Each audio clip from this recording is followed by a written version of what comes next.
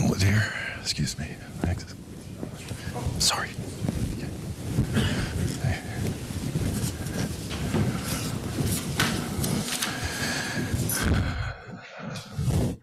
Hey, Karen. Good afternoon, everyone. I'm pleased to welcome everybody here to the second annual James C. Lehrer Lecture here at the Miller Center, named after the famed PBS NewsHour journalist and co-founder. I'm Steve Burns. I'm chair of the Miller Center's Governing Council. Special thanks to a lot of our council members who are here today. This event kicks off our spring meeting. For those of you that were not here last year, I wanted to share a little origin story about the idea for this lecture. As two former colleagues from the Miller Center board, Fred Scott and Alice Handy, were both here today. We're making their way home from Jim's memorial service in Washington. Fred proposed a lecture series to honor him. Fred and Jim shared a special bond, having both served in the Marines, and it was Fred who first brought Jim to the Miller Center. A few of us on the board kicked in to fund an endowment to make it happen. And among them, Fred, Alice, and Gene Fife, long-term Governing Council chair. Thank you for a great idea and the means to do it. Thanks also to Jim's widow, Kate Lehrer, who's here today as well with her daughter, and the George and Judy Marcus Democracy Praxis Fund for their generous financial support of this event. Finally, I'd like to give a big thanks to our PBS NewsHour partners who are producing this program with us and streaming it online. Though Jim is best known for being one of America's leading journalists, as the founder and anchor of the PBS NewsHour, he was also an author, playwright, and screenwriter. Throughout his lifetime, Jim moderated no less than 12 presidential debates and covered every presidency from JFK to Barack Obama. Perhaps more importantly, this lectureship honors Jim for his character and integrity. You can get a real sense of both in a tribute to Jim that today's guest, David Brooks, wrote in the opening pages of his book, The Second Mountain, The Quest for a Moral Life. It reads, when Jim was on the air and delivering the news, his face tended to be warm but stoical because he did not think he should be the story, the news should be the story. But when the camera was not on him, his face was incredibly expressive. When I was talking on our segment and I said something cheap or crass, I would see his mouth turn down in displeasure. But when I said something that was useful, civil, or amusing, I would see his eyes crinkle with pleasure. Lehrer never had to formally tell me how to behave. But in this subtle and wordless way, he trained me to meet the NewsHour standards of what is right. In this way, Jim created the NewsHour way of being, a moral ecology in which certain values were prioritized and certain ways of being expected. It's been several years since Lehrer retired, but the culture he instilled still defines the NewsHour today. This was written before Jim's passing. End of quote. Jim was committed to this moral ecology and devoted to allowing the facts of the news speak for themselves. And that's what David Brooks will discuss with us today. So turning to today's conversation, we are honored to have David join us for this year's lecture. David began his media career as a police reporter for the City News Bureau in Chicago before joining the Washington Times in 1984.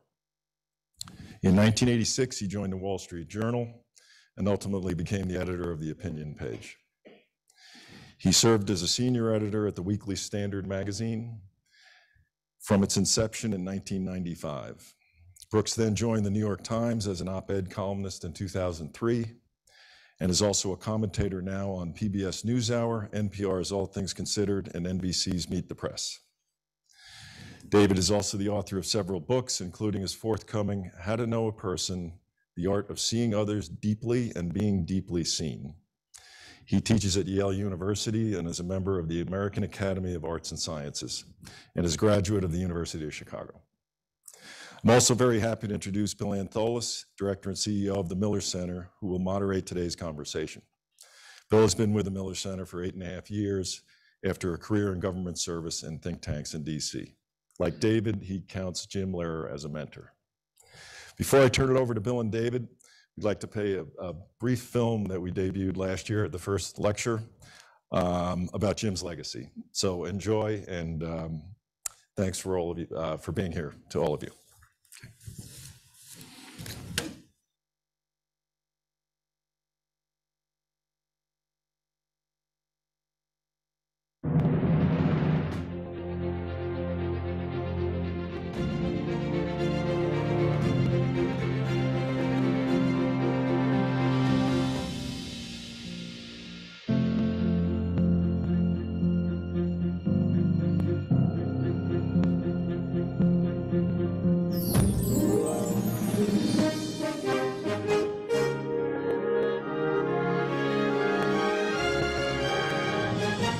Good evening, I'm Jim Lehrer. On the NewsHour tonight, the news of this Friday.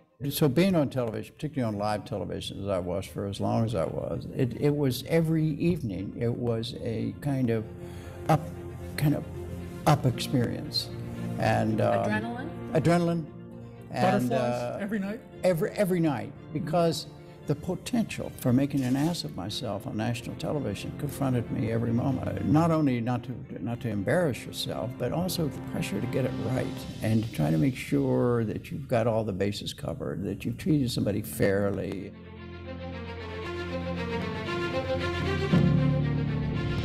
It's funny to think now, but I guess did they publicize the Yes. route? Oh, sure. Oh, yeah. Yeah, oh, it was I wrote very... the story with the route, the one that Oswald had in his possession. It came out the afternoon before, didn't it? That's right. That's right. It was found in his effects. It was my story. It was on the front page of the Dallas Times Herald.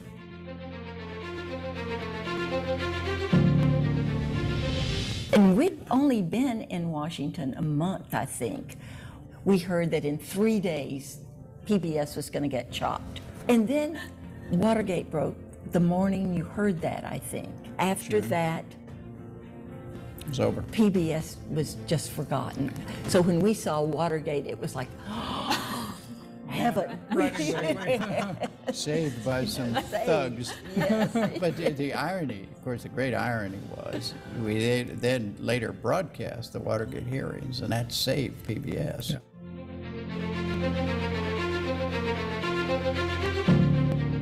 I got a call from George H.W. Bush right after he'd left the White House. And he said, Jim, I need a favor. Yes, sir. What is it? He said, well, we're going to have a little roundtable discussion in Colorado Springs about the Cold War. And I'd like for you to moderate it. And I said, oh, Mr. President, it's a deal. But I said, to my credit, I said, I'm going to take a dime for this. And then quick follow-up. It involves Kate and me. He called me again a few months later, or a year later, I don't know. He said, look, I want to do the same thing for Asia. And I said, well, sure, Mr. President, in for a nickel, in for a dollar, no deal, no big deal. Still no pay, though. And he said, fine. And so we agreed to do it, all set to go. Then I get a call from his office saying, could you come a day early for a dinner with President and Mrs. Bush? And I reluctantly say yes, thinking it's going to be another dinner and all that. We go downstairs, and standing there waiting for us are George and Barbara Bush. And there was a couple of Secret Service agents, and they put us in a car. And the four of us, just the four of us, have dinner at an Italian restaurant. Secret Service cleaned out the restaurant so we could do it. And we talked for 2 hours. Everything was off the record. It was great fun. It was a magic experience, you know. And I realized what he had done. I wouldn't take money. So it was the best way. That was your honorarium. That was the honorarium. Yeah. It was worth all. And Priceless. Thoughtful man, though. Somebody owning a George H.W. Bush would think in those terms.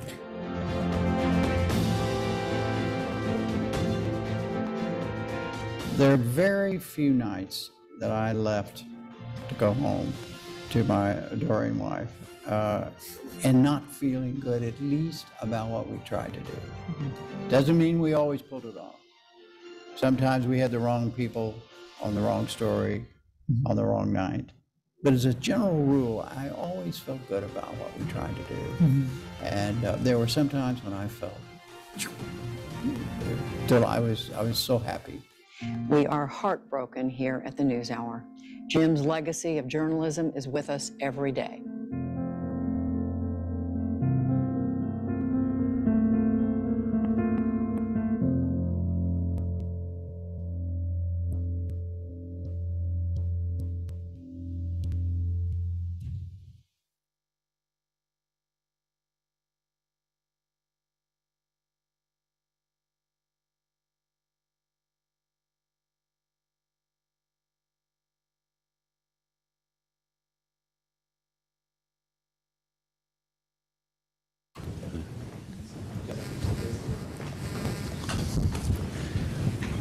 Well, it's great to see everyone, and really appreciative of David joining us for the Lehrer Lecture. As I said to him beforehand, we were thrilled that Judy was, as Jim's successor, our first Lehrer Lecturer, but I know that there couldn't have been a better person to do it this year than David. So David, thank you. And especially to Kate and Amanda Lehrer. You know, David's line about Jim's frown and the crinkle in his eye, we miss both. Jim's frown could be devastating, for, as David might say, but seeing that video really reminds us about what a special person he was. So David, what is a moral ecology? A moral ecology is a phrase I plagiarized from a guy at UVA named James Davison Hunter, and he came up with that term, but I've stolen it. Jim lived in one, a thick one, called the U.S. Marine Corps. And if you meet a Marine, you know within 5 minutes they were a Marine. And you knew with Jim, within 5 minutes they were a Marine. I remember one day on the set, during the depths of the Iraq War, we're covering a Marine funeral.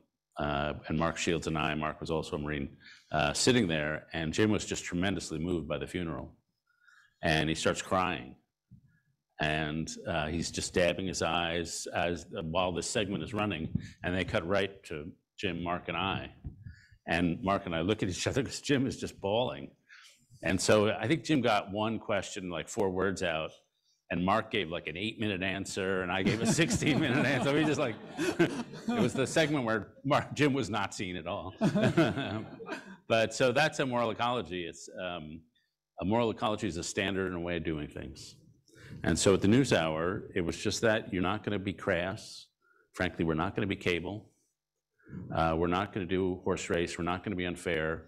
We are going to be, we're going to be one notch above TV. And it really mattered a lot to me that Robin and Jim were writers. Because it's very easy to slip into a very shallow, no offense to my friends in TV, but to slip into that news hit of the moment that nobody will remember the next day. And because I think Jim and Robin had a literary sensibility, we were going to deal with an issue that you would remember. That was an important issue. That was a lingering issue, not the issue blip of the moment. And so it's the sort of thing where you don't have to say that. You don't have to say that. Jim just embodies it. I once wrote a column about how hard it is to teach moral formation in a classroom. And I got an email from a veterinarian in Oregon named Dave Jolly. And he says, never forget what a wise person says is the least of that which they give. What gets remembered is their small gestures. And never forget the message is the person. And so when we think back on our teachers, we don't remember what they taught us, but we remember who they were. And when Dave Jolly wrote to me, it was about the time when Pope Francis became Pope. And I thought, oh yeah, there are millions of people around the world who don't know much about Catholic theology, but they know they like that guy. And a whole moral ethos is communicated in the way he lives and acts. And as I said in that comment, Jim had been retired, and now Jim has passed. And you know, when Judy Woodruff retired, or semi-retired, and we spontaneously took over the segment so we could honor her. And I hadn't thought about it before, but the first words out of my mouth were, Judy made everyone else around her better. And I think that was part of the NewsHour tradition. And I'll just wrap some of us are watching a show called Ted Lasso. And Ted Lasso is asked in the first season of that series, what's your goal here as coach of FC Richmond or whatever it is? And he says, he could have said, I want to win the FA Cup, I want to win the championship. But he says, I just want to make these fellows on the team better on and off the field. And that's a different goal for a leader. And so I think it's just at a level of moral leadership that is above what a lot of leaders think of their role. It's really terrific. Now hearing that story about Jim crying makes me feel better about choking up about the thought of Jim. Yeah. So in the book, and we're going to talk about David's book, The Second Mountain, which had come out in 2019, again, before Jim passed, before a pretty tumultuous time in America and in the world, but it's such a moving and powerful book. David has another book coming out in the fall, which I think we'd like to get to as well. But this idea of a moral ecology runs through the book. And David, in the book, very early on, you touch on sort of 4 foundational moral ecologies in Western civilization. There's a Greek moral ecology that's about sort of honor and glory. There's a Judaic one that's about law and obedience, a Christian one about humility, surrender, and grace, and the Enlightenment one here in Thomas Jefferson's hometown about reason, individual liberty, and personal freedom. Is there an American moral ecology? I sort of think so. You know, our founders thought 2 things about human beings. 1, they were gloriously made, and 2, were deeply broken. And so I went to the University of Chicago. My favorite saying about Chicago, it's a Baptist school where atheist professors teach Jewish students St. Thomas Aquinas. And so we learned all these moral ecologies. And so our founders thought, they looked around at their fellow citizens and they thought, we really can't make a democracy out of these people. And so we need to do moral formation. And the idea is that the institutions of society have to make people a little better. And what is moral formation? It's a pompous phrase, but it means a few simple things. 1, to be a little less selfish than you would naturally be. 2, to have an ultimate purpose and aim in life. And 3, to be considerate towards others in the normal, complex situations of life. How to welcome somebody into your home. How to sit with someone who's in grief. How to dump somebody without breaking their heart. These are just the practical skills of being a decent person. And if you go through American history, there was not one moral philosophy that governed such a diverse society, but society was rife with morally formative institutions. And some of them were churches or synagogues or mosques. Some of them were the YMCA, the Sunday school movement. Some of them were the abolitionist movement. Some of them were the Boy Scouts and the Boy Girls. But there are morally rich communities spread throughout the society. And schools thought it was their #1 job to be morally formative.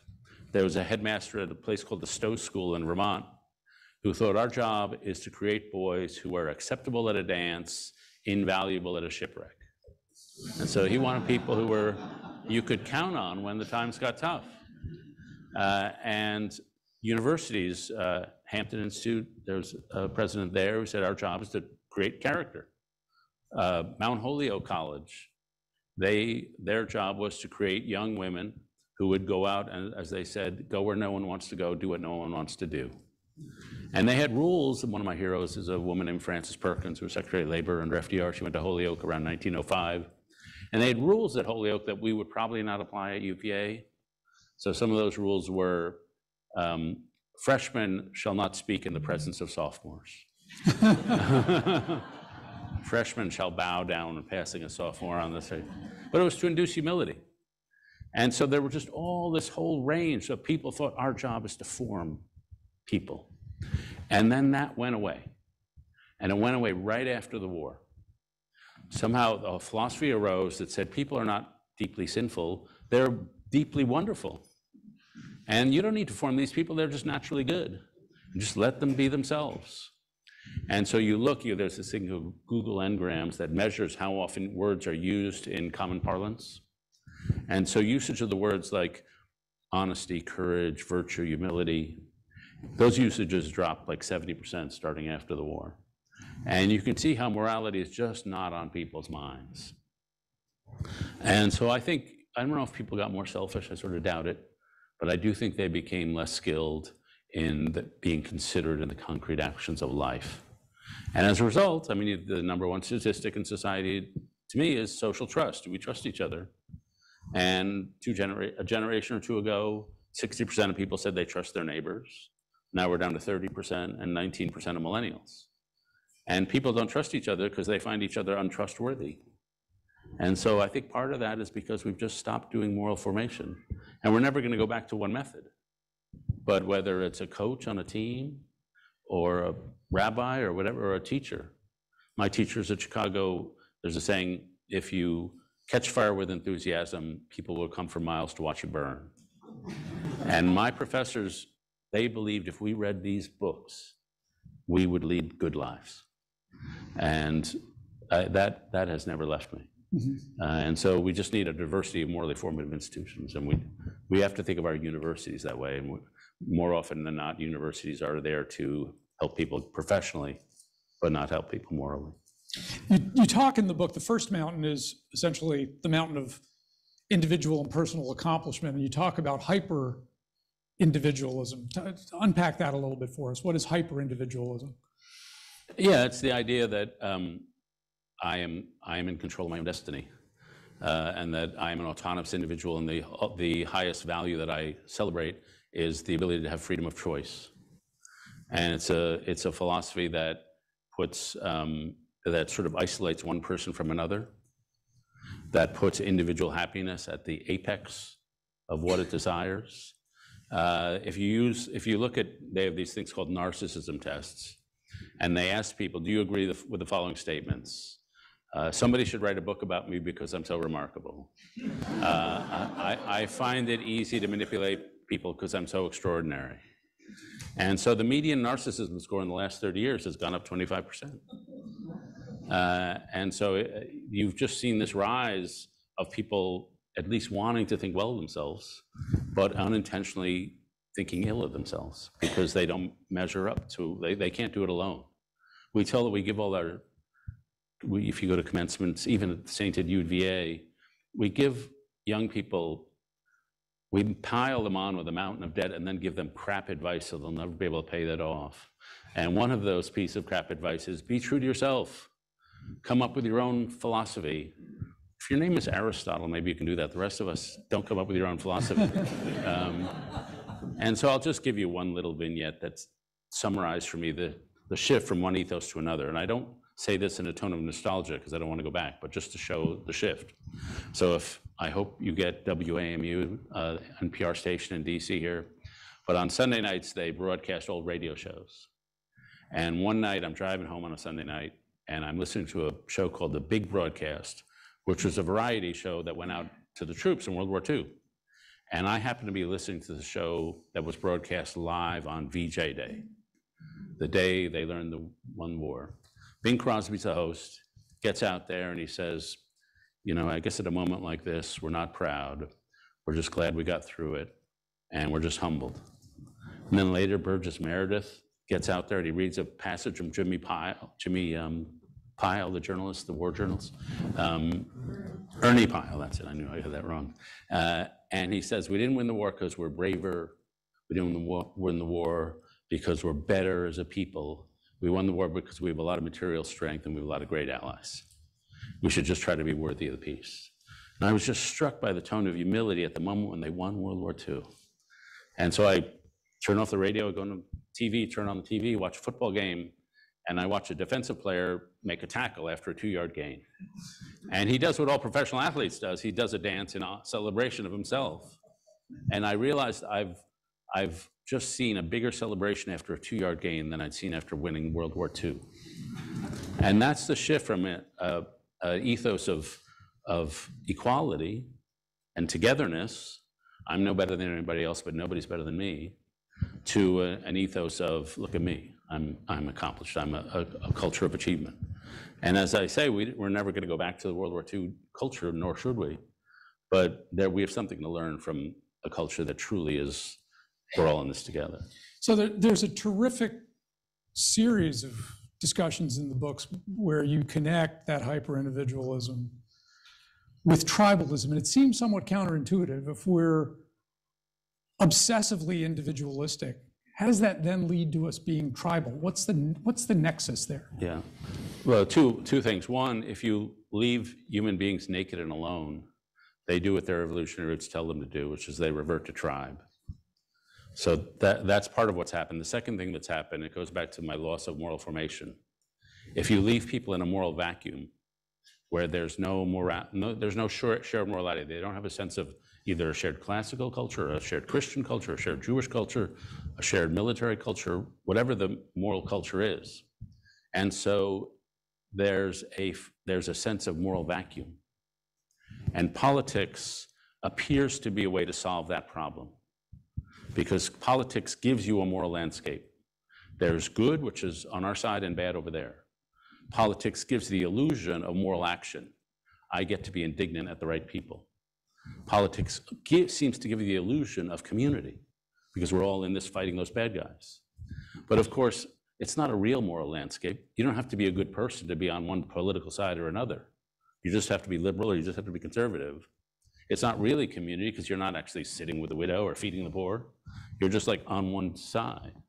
And so it gives you the illusion of having a worthwhile moral life without having to do anything morally interesting or demanding. And so it's weirdly out of that vacuum that politics emerges as there's a therapist, a line, the hardest thing to cure is the patient's attempt to self-cure. And so the over-politicization of life is our attempt to self-cure from the under-moralization of life. You offer a counter in the book, and it starts with something you called relationalism. And the book is terrific in that it touches on stages of life and how people come to rediscover it, particularly after they've had accomplishments in the first mountain. And then there's often a decline, sometimes connected with depression. And then you get this, occasionally, if you're lucky, a second mountain where you climb and you build a set of relationships. So what is relationalism? Is it a belief system? Is it a set of practices? How does one practice relationalism? Yeah. Well, first, I don't want to set myself as the model. Like, I wrote a book about how you should not care about money, material status. And the book comes out, I'm on book tour. I'm checking my damn Amazon rating every hour. Like, how am I? But, I think it was an attempt. I had founded this organization called Weave, which was an attempt to celebrate people who really are living for community. And we thought, how do you do culture change? The idea was to create a shift in culture, to help contribute to a shift in culture toward a more communal, relational, moral culture. And so we said, how do you do culture change? How do you shift a culture? And the theory I had was that cultures change when a small group of people find a better way to live and the rest of us copy them. And that was no great insight. All I did is look at one of the great culture change organizations of the world, which is the church. And so Jesus and 12 guys, or 11, shipped, like, pretty impressive, 11 guys in advantage. He had an advantage being the savior, that would help. But, but within 300 years, Christianity spread everywhere. And so we did everything that the church had. At Weave, we created small groups. We created a manifesto or a gospel, which was that relational thing. And we had disciples spreading around. And we had exemplars. And so we would go into McCook, North Carolina, or McCook, Nebraska, Wilkes, North Carolina, and we would find amazing people. And we would just bring them on NPR, we'd bring them to South by Southwest. We just wanted to tell them stories so people would say, that's an amazing life. And so there was a guy ran into, I could tell you a zillion of these stories, named Pancho Arguelles in Houston. And he founded a place called Living Hope Wheelchair Association for mostly Mexican undocumented workers who had been paralyzed in construction accidents. And he would give them wheelchairs and diapers and catheters, and he trained them to be social workers So you're in a neighborhood in Houston and 25 Hispanic guys on wheelchairs wheeling your neighborhood to be social workers. And he's one of the most holy people I've ever met. I said to him once, "You just radiate holiness." He said, "No, I reflect holiness," which is the good answer. But so we just wanted to show these people are joyous. These people live deeply relational lives. And I over-theorized it with this relational manifesto. But I will say, being around people like that, there really are people in this world who lead lives of selfless love. And I met hundreds of them, and I bet if I asked you who's trusted in this neighborhood, you could all list those people. And so we just wanted to say, no, that life really is possible. Mm-hmm. Maybe, David, a good point to just jump forward to the next book, because I think it's connected to this. As you were telling me about it a little bit, it has a number of different dimensions about making human connections, and I wondered if you give us a little bit of a preview of, if you're Sure. at liberty to do so with your publisher, a preview of where this goes in the next chapter, as it were. Yeah, I mean, I decided that I was talking about community and relationship, but it was too abstract. That it's not enough to do that. You have to describe how exactly do you make somebody feel seen. How exactly do you make somebody feel considered when if they're anxious at a meeting and they're just sitting in a corner, how do you welcome them in? And so the book is an attempt to make people give people the social skills so when they walk in a room, they'll know how to make other people feel seen, heard, and understood and respected. And if you ask, how good do you think you are at this right now? Like, how good are you at understanding other people and making them feel understood? I don't know most of you, but I can tell you with a high degree of confidence, you're not as good as you think you are. That the average person, people study this at the University of Texas, if you meet somebody and you're the average person and you're trying to figure out what they're thinking, you're accurate about 22% of the time. And if you're really good, you might have 50% of the time. And a lot of people are right 0% of the time and think they're right 100% of the time. And so it's meant to walk people through from the first gaze, the first time I see you, how do I look at you? I want to look at you with that atmosphere of reverence and respect. And then you walk through the process. And a lot of it is conversation. It's about being a good conversationalist. And so just like 2 pages of the book, I'll give you a few conversational tips. One is be a loud listener. I have a friend, when you talk to him, he's like a congregation at a Pentecostal church. He's like, yeah, preach. I just love talking to that guy because he just is a loud listener. Make them authors, not witnesses. When people are telling you a story, they don't go into enough detail. And so if you say, where was your boss when he told you that, then suddenly they start narrating their story and you learn a lot more of who they really are. Keep the GEM statement at the center. If my brother and I are disagreeing about our dad's healthcare, we may disagree about that, but there's one thing we agree upon, which is we both want what's best for our dad. And so if we return to that, the GEM statement will repair our relationship as we disagree. Final one I'll give you is, don't fear the pause. I got this from improv person. Imagine we're talking and my answer is, I start at my shoulder and I talk off to my fingertips. At what point have you stopped listening in order to think of what you might say? It's probably here. So let me talk to my fingertips, and then if you need to, pause, and then respond. And so they're just basic skills of how to be a good conversationalist. And Jim, that was his job. And the way Jim would do it is Mark and I would be on the set, and Mark would say something, and instead of just like another long question that had nothing to do with what Mark would just say, he'd pick out the 3 crucial words Mark would say, and he'd just repeat them to me. And then it was short, it gave me no time to think, but it got to the essence. And so then it was essence. And that came from just raw good listening skills. And then the final thing I'll say is I'm now acutely aware of how many people ask questions in a conversation. And I'll go to a party and I'll walk out thinking, nobody asked me a question that whole time. Some people are plenty interesting, they just don't ask questions. And so how good are you at asking questions? And how good are you at asking big questions, the questions that'll create a conversation that you're gonna remember?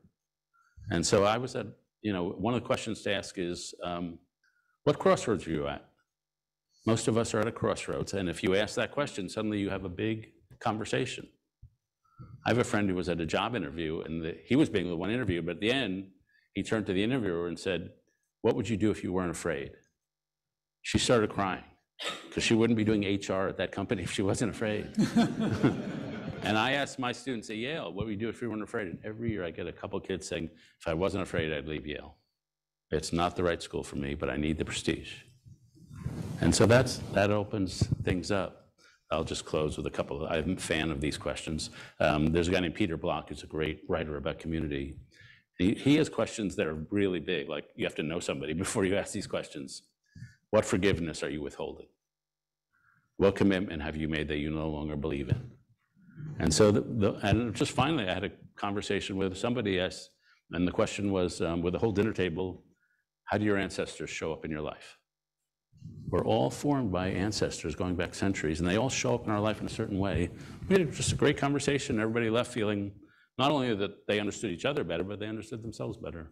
So the book is really an attempt to just practically help people be better better relators, and hence better human beings.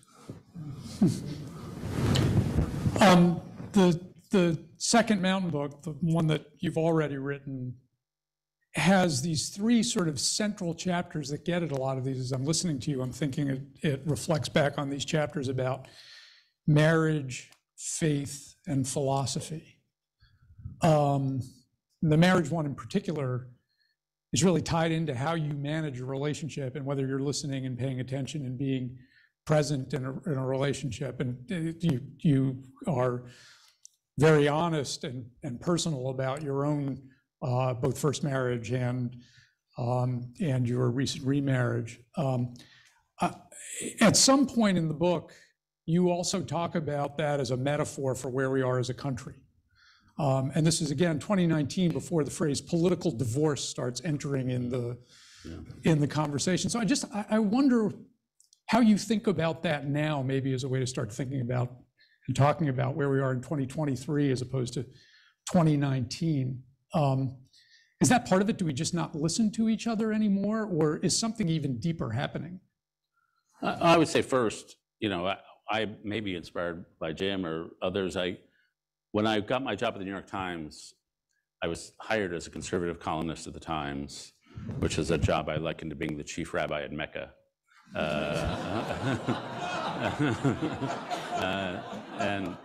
But I decided I'm going to do something silly or simple. Every time I talk to a Republican, I'm going to talk to a Democrat, 1-to-1. It's just a quota system. And the first thing I learned, and this was 20 years ago, they know nothing about each other's worlds. I'd walk from a Republican's office to a Democrat's. The Democrats would tell me what the Republicans are thinking. I always felt like saying, I just spoke to him. That's not what he's thinking. But they had no idea. And then that was replicated nationally. And so I would say the amount of social ignorance between the two groups is just immense. That's not the only thing that's causing this. There are conflict entrepreneurs who make money off this. There's genuine differences of values. And there's a lot of social pain that causes people to react to tell a story in one way or another. But I'd forgotten that I'd written it's like a national divorce, because the way I see the country is as a reflection of me. But it's clear that we now can barely sit at the same Thanksgiving table or occupy the same institutions. And frankly, in the media, one of the core problems in the media over the last 60 years is that we basically exiled the working class. And this happened about 60 years ago, where it used to be if you didn't go to college, you couldn't get a job. Then it became if you didn't go to one of the 20 elite schools, you couldn't get a job. And now I notice this, I ask my colleagues, what high school did you go to?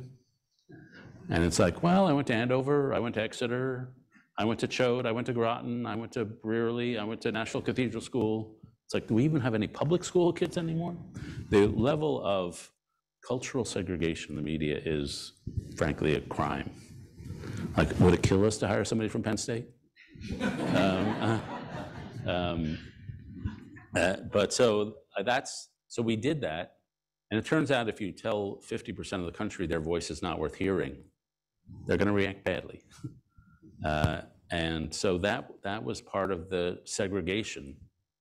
And my basic line of where we are, why we have these populist uprisings, not only in the US, but in the UK and France and Hungary and all across the world, is that the top 20 educated % of each country sent their kids off to nice universities where they married each other, where they produced kids who they invested a lot of money in, who then went off to those same schools where they married each other, and then they moved to Washington, Denver, Los Angeles, New York. And 80% of the country looked and said 20% of this country has a lot of cultural power, a lot of media power, a lot of financial power. Something's out of whack here. And so populism is a rebellion against that. And as someone who sits squarely in that top 20%, it's sort of on us to have created this problem.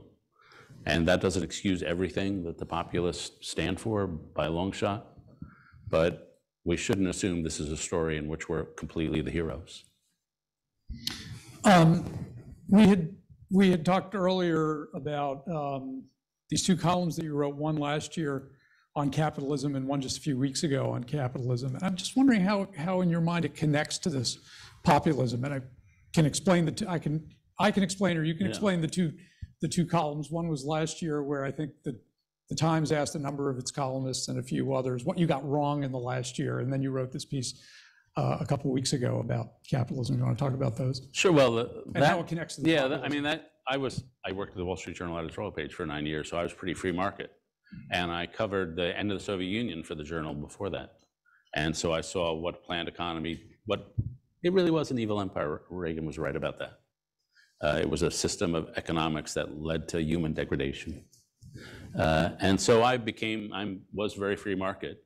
But then as the 90s and especially the early 2000s went by, it just became blatantly obvious to me that many of the productive people in society were not being fairly rewarded, that the capitalist system had fundamentally broken down in a way that made it fundamentally unfair, and that a lot of us who were in the information age business were aloof to and callous toward some of the pains and sufferings borne by those in more physical labors. I was out in South Dakota, this is before Trump, and I met a guy who was 70 or so, and he said, "Let me tell you about the best day of my life."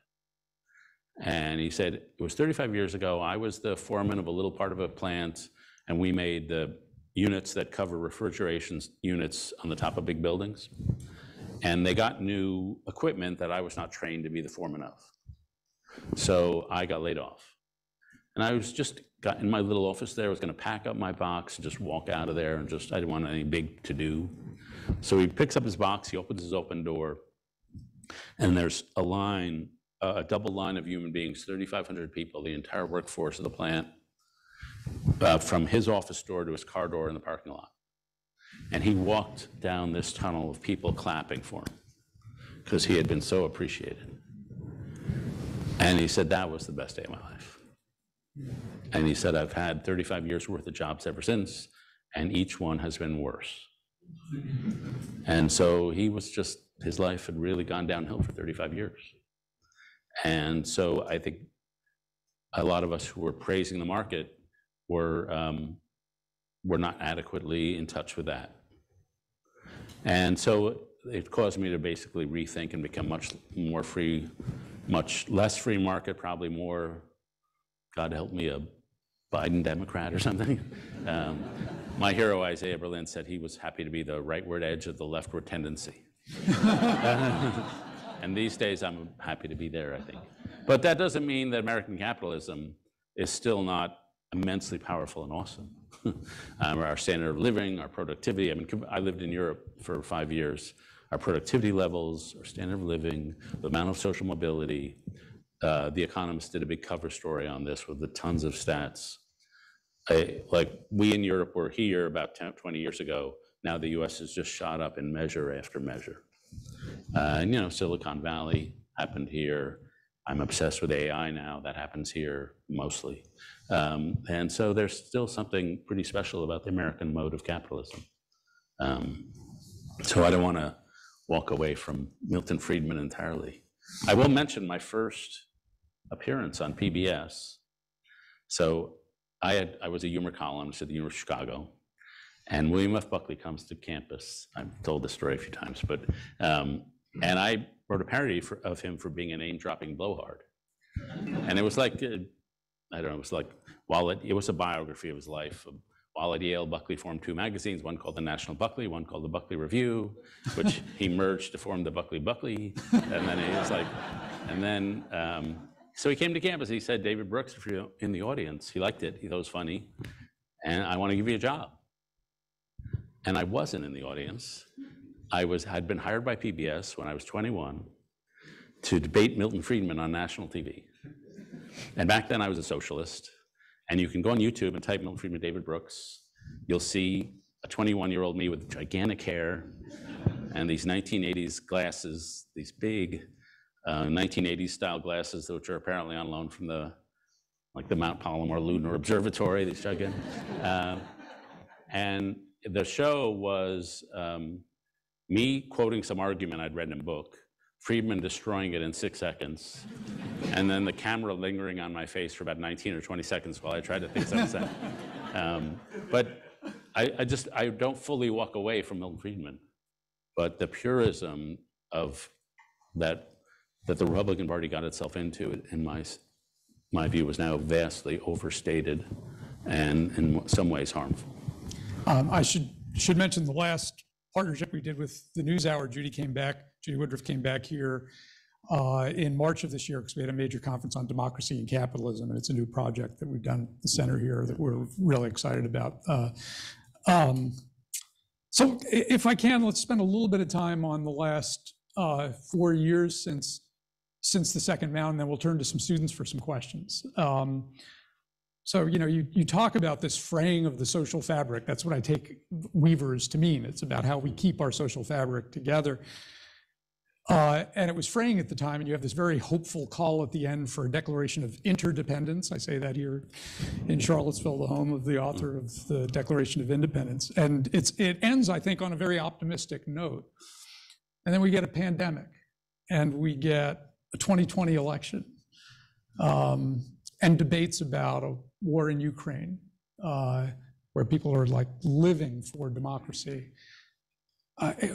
Are we, and calls for national divorce, are we coming apart, or are we keeping it together? Is there something that pulled us together in this time, or is it as bad as it seems a lot of the time? Yeah, I'm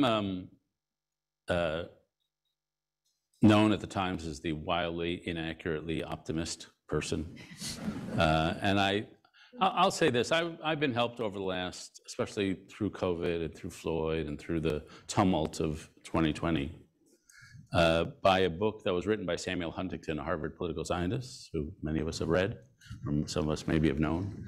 And he wrote a book in 1981 called The Politics of Disharmony. And he said, I noticed this pattern in American history where every 60 years or so, we go through what he called a moral convulsion. And it's a time when people get disgusted with established power, there's bitter division, a new communications technology comes on the scene, a new highly moralistic generation comes on the scene demanding change, outsider groups demand to be included. And he said this happened in the 1770s with the revolutionary generation, happened in the 1830s with the age of Jackson, happened in the 1890s with the Industrial Revolution, that whole tumult, happened in the 1960s. So in 1981, he writes, I don't know if I believe in 60-year cycles, but if the pattern holds, sometime around 2020, we'll have another moral convulsion. I was like, pretty good, pretty good. And so the good news about moral convulsions is we come out of them. And what happens is you go through a period where you build up a system, it stops working, and you have to chop it up. And those periods of chopping it up are tumultuous and look terrible. And 1968, you think of all the things that happened that year. And yet, by 1975, they weren't planting bombs at the University of Wisconsin Math Department. They were into crystals and ests, and the convulsion passed. But it was a different culture. If you look at a high school yearbook in 1965, it's all guys in crew cuts. 68, it's half crew cuts and half long hair. And by 75, it's all long hair. And so the culture shifts. And so the culture shifted in the 60s. And I think we're in the midst of a very rapid period of cultural shift. And I think some of the harshness of the bitterness and censoriousness of, well, I'll go full optimist here. I'm declaring my colors. I think the American public has built a wall to prevent Donald Trump from not getting the White House ever again. I say that with a little less confidence than I did after the midterms, but I still fundamentally believe that. I'm someone who's not thrilled by some of the canceled policies, the free speech, the inhibition of speech on campuses and elsewhere. But I think the pressure has dropped on that. As someone, there's one thing I worked at the New York Times, Yale, PBS, The Atlantic. I'm well informed on culturally slightly center-left organizations. And the idea that you are scared to talk in public, that was true in 2020, it's not true anymore. We're much more open about having conversations about anything. And so I think we're past the peak of that. And I think we're now cohering into more communal culture. We're just fighting about what kind of community we want to have. And so I do think we're coming out, we're past the peak of turmoil, of hatred, and ripping apart, and we're slowly piecing together pieces of reconstruction. David, thank you so much for that. We'll now turn to some student questions. We did this last year, and this was something actually that Judy Woodruff, in planning her visit, said she really wanted to have some student engagement. We thought we have such terrific students who are often interns here or have been students in classes that various Miller Center faculty have taught, and we wanted to give them the floor. I really don't care about your questions. You can email Judy. I've stolen this from David from a video of my own. So I want you to have a long statement, and if you feel like you have to put a question mark at the end, just don't even worry about it. Now, please, we'll start with Grady Martin. Grady has been my intern for the last year. Grady's been working with me on, he's a political and social thought major, just handed in his dissertation, so I think he's done. Fourth year student, is going to be a paralegal in a firm in DC for the summer.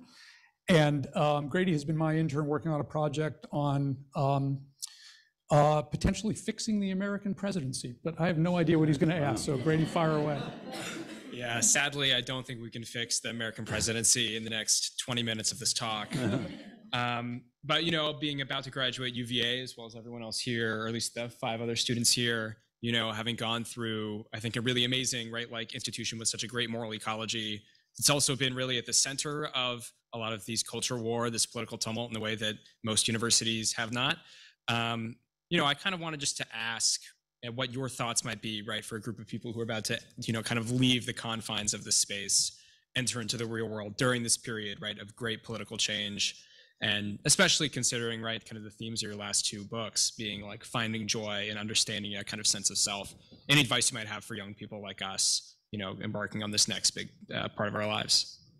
Yeah, I guess the first thing that leaps to mind is all your life as students are station to station. So somebody assigns you a paper, you do the paper, there's a test, there's something to apply for. When you get out into the world, there are no more stations. You're just floating in an open sea with no markers, and you have to invent your own. And so it's a fundamentally different thing. And so one of the things I've learned from my own students is that a certain number of them come back, they'll call me 5 years out, and their formerly self-confident voice is gone. They're humbled, they've had bad bosses, emotional breakups. It's just a hard period. And so like here in the last 4 years, you've had highly intelligent people paid to read what you write and listen to what you say.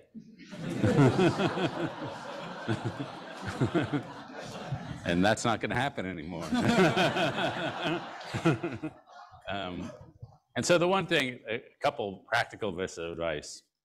One practical one is find 10 of your best friends here and form a giving circle. And say, we're going to put money into a pot every year, and we'll get together every year for 3 or 4 days, and we'll decide where to give it away. And the point is not to give out money, though that's nice. The point is so you have a group of 10 friends to carry with you for the rest of your life. And that will prove immeasurably valuable. And you need to concentrate on that sort of thing. And so that's one thing. And then the other thing I'll say, and this is, my students never wanted to hear this, but I'm going to say it because I care about it. It's about marriage. So in the next 5 years to 15 years of your life, you're going to make 4 life-transforming decisions. One is going to be probably, not necessarily, but probably who to marry. One is going to be, where do you live? What community do you really attach to? Another is going to be, what vocation you're going to go into. And the fourth will be, what philosophy or faith. And you've probably thought about your vocation a fair bit. And you hopefully have thought about your philosophy or faith. If you're like my students, you haven't thought about your marriage. And one of my students said, marriage is a box that's going to come in the mail when I'm 35. It's just a really important decision. So you don't have to get married. I would not recommend getting married right away. But think about it. And my one little sermon on this is that marriage is a decades-long conversation. Find somebody you can talk to for the rest of your life. You don't want to be one of those quiet couples at Applebee's staring at each other. Second, love comes and goes, but admiration sticks around. Find somebody you admire. And then the final thing I'll say, I got this from C.S. Lewis, there are 3 kinds of love. There's eros, which is passion. There's philia, which is friendship. And there's agape, which is selfless love. And if you just have eros, you have a hookup, but you don't have a marriage. You should have all 3. And so I know you didn't ask that question thinking you were going to get a sermon on marriage. But it's just like, if you get that one right, your life you'll have a real cushion in life. So that's why the sermon. Yeah, well, thank you very much. Next, I'm going to call on Eva Suravel. Eva was my summer intern last summer working on this same presidency project.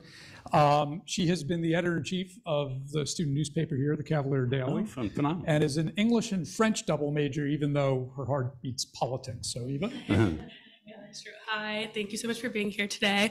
I feel a lot of pressure asking a question, both because you gave such excellent question suggestions earlier and because of the journalism. But my question is based on a column of yours that I read semi-recently about patriotism. So I'm curious if you could sort of like expand on how you think patriotism is linked to everything that you've talked about today. But also one big problem that you have described is sort of younger generations being less patriotic and this need to sort of like reinvigorate patriotism in younger generations. So I'm curious, given that we have a number of students here today, but also because you teach, sort of like why do you think younger generations, like why should they be patriotic and what is there to like remain patriotic about? Yeah, well, you know, my grandfather was an immigrant. And so, you know, we were raised with the sense he came here, butcher, produced a professor, produced a journalist. And it just, the American dream in my family just totally worked. And so I was raised with a ferocious love of country. And I was once at the Metropolitan Museum of Art in New York and we were looking at a portrait of George Washington, and it was with a friend of mine who's not the direct descendant of George Washington, because nobody is, but an indirect descendant. And he said, what's it like for you when he's not the father of your country, but he's related to me, he's the father of my country? And I was like, that thought never occurred to me. Of course he's the father of my country. And so I think that sense of patriotism comes not from a sense that the country is perfect. You don't love, when you love another person, you love the good parts and the bad parts. And when you love a philosophy or faith, if you're a member of a church, I have people who are devout Christians, and the church they belong to drives them crazy. And so love is complicated. And yet, to me, the more love you can have in your life, the more rooted you are, the more you have something to live for. And so patriotism is just love of every particular place. Love of it because it's yours. And without you having to do anything, generations of people, some free, some slave, of different cultures, of different colors, bequested to you an amazing set of gifts. They bequested to you, the very language you speak with is something they gave you, that the past gave you. The assumption, or at least the ideal, that we should treat each other radically equally is something that somebody before you gave you. And so one of my problems with autonomy liberalism is the idea that we're responsible for ourselves, we're property for ourselves, and that we can do what we want because we own our own property. To me, that's just not what life is like. We are inheritors of gifts and bestowers of gifts. And so to be in a school like this is just to have been given a great gift by people who came here or built this place, I don't know how many, 200 and some odd years ago. And so to always be conscious of being part of that great procession. And you may be a little peon, we're all little peons at the end of the great procession. But just to see yourself across the time span of centuries as one to whom gifts have been bestowed. And it's our job just to give them, pass them along, hopefully a little better. To me, that's just an inspiring way to think of your life as part of a magical process to which we should all be, for even the sins of the country, which I'm not minimizing. I'm not, a Jew. I don't know if I could have gotten in here 50 years ago, but let alone, slavery and all the Native Americans and all the rest. But to me, to be part of that great procession is just one of the great adorations to live within. So I do think, and I just wonder about a generation that doesn't have as much love, much to love. And so I try to preach loving what you've been given, or at least thanking people for it. Thanks. I'm gonna segue off the reflection on immigration and call up Lydia Neguse. Lydia is second year, at the end of her second year, rising third year, and actually comes from Ethiopia. Started in a small Christian school in Southwest Virginia. She's the younger sister of a student of mine, but who was a nursing student, but since Lydia's interested her in politics, her sister handed her over to me for looking forward to the next generation in her family. And I don't know if I've been a good mentor, but I've enjoyed getting to know Lydia. So Lydia, please. Hi. I thought your lecture on the moral ecology and also your op-ed on Joe Biden and saving the American soul was wonderful, and something that I had personally been thinking about for a while.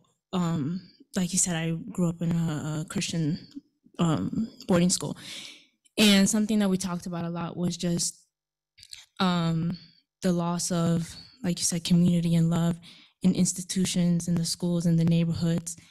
And I came to this big university. My school is very small, so I came to this big university not really knowing what to expect, and really thrown into the real world and how people interact with each other and how people love each other, when you're not just a small group of people that are kind of in the middle of nowhere. So you just rely on each other. And to that point, I see this, I guess, demise crawling up into some of the highest offices in our country. And what are some, or do you think there's even a possibility of positive change that we could, that we could improve upon with some long-term changes in terms of fixing this dog versus this dog, this us versus them type of mindset? And do you think that it's something that it's kind of, impossible, or something that's, viable? Can I just ask you, when you came from the smaller Christian school to the pluralistic place like this, did you find a sense of community and cohesion? In a sense, it just took a while, because a lot of people, it's a lot of people that come from a lot of different backgrounds, and you have to balance respecting and loving other people no matter if you disagree with them. But it's something that that comes with time, and you know, all good things come with time. So yeah. Okay. Well, I guess the one thing that leaps to mind as you were talking is just the power of politics. And this is why the Miller Center exists, that it's easy to think politics is all corrupt and broken and nothing happens. But I just, last year I lost a friend of mine named Michael Gerson, who's also on the PBS NewsHour. And Mike used to say, if you don't care about politics, that's a sign of your own privilege, because you live in a society that gives you the luxury of not caring about politics. That if you live in a country where somebody's going to shoot you in the back of the head, or they're going to have to pay a bribe every 5 years, you don't have the luxury of not caring about politics. And so Mike went into government. He worked in the Senate, and then he worked for President George W. Bush. And as a member of the Bush administration, he was a chief proponent of what became known as PEPFAR, which is the President's Initiative on HIV in Africa. And he was I would say one of the 4 or 5 key people who pushed that. And so that program is credited with saving 25 million lives. Now, Mike died recently, but he in his final days, I was with him in his final days, he could think, I was part of a program that helped save 25 million lives. And I would say, when I talk to people who've served in government, that for most of them, those years in government were the crowded hours of their life. I had a friend, not a friend, but an acquaintance, this guy named Dick Darman, who served for George H.W. Bush. And I had lunch with him one day toward the end of his life. And at that moment, he was serving as the CEO of 3 different companies. And he said, there's not one day in my current life that I make as many consequential decisions as 1 hour when I was in government. The dollar amounts are big. The effect you can have on people is really big. And so I just celebrate the nobility of public service. And, you know, and the quality of people rail against federal bureaucrats. I occasionally get to sit in on meetings at the Department of Housing and Urban Development, or like not glamorous. The quality of the people is very high. And they're in it for the right reasons. Even members of Congress are in it for the right reasons. When you see how unglamorous their lives are, if you ever fly out of Washington, Reagan, on a Thursday afternoon when they're flying home, they all got to schlep back to their districts. They're on the planes, the senators in first class, the House of Representatives in the back. But they do it because they really they love the country, they want to do some good. And there's a part of government that we in the media don't cover enough, which really is about where, look, a lot of bills got passed in the last Congress, and trillions of dollars were spent. And we passed one program, the child tax credit, which reduced child poverty by something like 35 or 50%. Like, so if anybody doesn't think they could make a difference, every day I could point to something that some level of government does that really makes a difference. And so I have tremendous faith in that. So, thank you. It's really great. My next call on Anna Heat-Dirks. Anna has been an intern of ours this year. As you probably know or may have heard, back in November, 3 student athletes were killed here at UVA. And the university started up a lab to look at gun violence and how to address gun violence. Here at the Miller Center, we've been thinking about and trying to participate in that. Anna has put together a news aggregator that that lists both news stories about mass killings, but also political analysis, sort of like what you do in the Sydney Awards every year, trying to collect the best writings on gun violence. I'm not sure what she's going to ask about, but Anna's been terrific. She's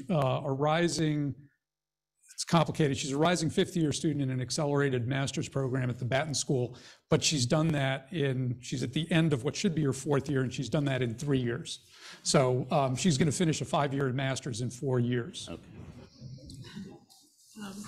Thank you for being with us today. I also wanted to ask about this relates to your article on patriotism as well.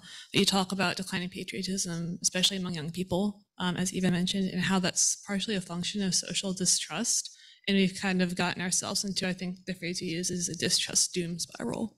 And when I look out, like I see that sense of distrust like really reinforced in a lot of what's happening in the world. Like I see a lot of good reasons to be distrustful of society. I think especially this goes to gun violence, but these recent incidents of gun violence that just happen in like everyday interactions between neighbors, it makes it seem like kind of terrifying in a lot of ways to go out and to like put yourselves in those social situations. So I was just wondering, in light of that, like what actions do you think we can take as a whole, but especially college students, young people, to break that doom spiral, even when it seems dangerous? Yeah, well, you're not wrong. Like I said, the reason people are distrustful is because people have been untrustworthy. And I used to talk to my students and talk about distrust, and one young woman said, have you seen our social lives? Like when I'm getting ghosted by people, like, yeah, I'm gonna be a little wary. And so I guess I would say a couple things. First, if you study history, you learn that while things are bad now, they've pretty much always been pretty bad. There's always been, like, would you want to have lived through the 1860s? Would you want to live through the 1870s, which were a period of immense economic turmoil? What year would we want to go back to? Would we want to live through the Cold War? We want to live in a world where we basically, I have a friend who, when asked about the health of this country, says, take a legal pad and write all the problems we have down on the left column. And then on the right side, write, we have more talent than ever before. And the right side is more important than the left side. So would we want to go back to an age where we utilized the talent of white male Protestants and neglected the talents of everybody else? Do we really think that was a better country? And, you know, so I think there are a lot of terrible things, and the shootings here came close to home. The rally here, obviously, several years ago, hit close to home. But I would say people in my business are, in general, way overly negative. That, you know, if you ask people, is the country on the right track? 15% say yes. If you ask people, is your own life on the right track? 85% say yes. So what explains a gap between the part of reality they know firsthand versus the part of the reality they know through the media? And in my view, over the last 20 years, the number of negative headlines, fear-inducing headlines, anger-inducing headlines has gone up by nearly 200%, because we've learned that's how you generate clicks. And so, not to minimize the things that happen here, but you know, most people are good people. Most people still have a lot of friends. There's been no change in that. There's been no, and I would say people think millennials have gone through some hard times, which for sure they have. But millennials, the average millennial makes more than the average boomer by $9,000 a year. So you wouldn't know it from reading the media, but economically they're better off. And as for your generation, I think you're a Zoomer. In my view, my generation has created an overprotective parenting that has treated the world as if it was more dangerous than it really is. And so I grew up with, I guess my parents were, I don't know, silent generation or something. And when I was in 3rd or 4th grade, they let me wander around the streets of New York free range. If you did that today, you'd be arrested. And because of this style of parenting, we have made the world much safer. And so your generation is a lot, frankly, more mature than my generation was at an equal age. You do far fewer drugs. You do a lot less binge drinking. You have a lot fewer fights. You wind up in the emergency room far fewer. You have far fewer car crashes. Just more prudent and responsible. And so I think that's one of the upsides. But one of the downsides is when they, and there's a book I've just read called Generations on this subject. When they ask different generations, how do you think about risk? Members of your generation are much more likely to say, I don't really like to take risks. And I think that's not only not getting drunk, but it's a little social risks. I think it's a little asking people out on dates. And I would say I've been teaching on and off for 25 years. And I would say the big thing that's declined is the willingness to have knockdown, drag-out arguments in class. Because you don't know who's going to be judging you. And I think a lot of that is social media and stuff. But so, I forget where I started with this. But I would say that there have always been, at every time, horrific social problems to address. But that, in my view, things are way better than you would know from reading a lot of the public media. And a place like UVA, you're in the national news when you have these events. But yesterday and the day before and the day before that, you had nice professors, hopefully. You went to class, and you probably built some lifelong friendships here. So I think the loss of faith is, I think it's unwarranted. I think there's an overly pessimistic view toward the world, which all generations share, but because your generation only knows this version of the world, I think it shows up higher in your generation than in mine. It's easy for me to say, calm down. I'm not going to tell you what your experience is. Your experience is your experience. But as a middle-aged guy, I am going to tell you what your experience is, because I know one of the things your generation likes the most is when people of my generation generalize about you. But anyway, I'll buy you. Here's a standing offer. You give me your address. I'll send you this book, Generations, which has all this data. And it's very useful in thinking about the generations. That's great. Yeah, thank you so much. We are at time, but we have a fifth student, the player to be named later. A fifth student of ours student of mine was going to be asking the question, but we're in the middle of exam period, and I think something ended happening. So do you have a question to ask? Please do. Let's do one last final one, David, and then we'll thank you and come to a close. Please introduce yourself. Hi, my name's James. I'm here because I'm Grady's friend, and he invited me along. I guess my question is, what do you think the role of the informed and being informed comes in a big project like national moral formation or something like that? What are the people that are reading your columns and watching PBS to do about moral formation? Yeah, well, first on being informed, I obviously the sainted New York Times, the sainted PBS NewsHour. I pay close attention to those. Don't watch a lot of cable. Don't read a lot of the media, frankly, just because I'm not going to invest human capital in things that I'm not going to remember in 6 months. And so, frankly, I read a lot of books. There's a website called The Browser, which English language website. All the best essays in the English language all around the world. They link to 5 a day. And so I want to read something that I'm going to remember in 6 months. And so I revere a golden age of nonfiction, which was between 1955 and 1965. And in that era, there were people writing like Jane Jacobs, like Rachel Carson. There's a guy named Daniel Bell. And Hannah Arendt. George Orwell was still alive through part of that. And they were a little lower than academia, less specialized, but a little higher than journalism. To me, that's where you want to be, asking big questions. There was a guy, Reinhold Niebuhr, in that era, who wrote a book called The Nature and Destiny of Man. Pretty broad topic. And so to me, that's the best way to be informed on the stuff that really matters, not on the daily blip, the outrage blip of the day. And then how do you make a difference? We can only control the little world around us. And I think, in this book, I would say that one of the things that I wrote about in this book, I have a national platform, but one of the rewarding things that happened to me when I was writing about what happened in the Second Mountain, the years of the Second Mountain, was, I had a really bad period in my life.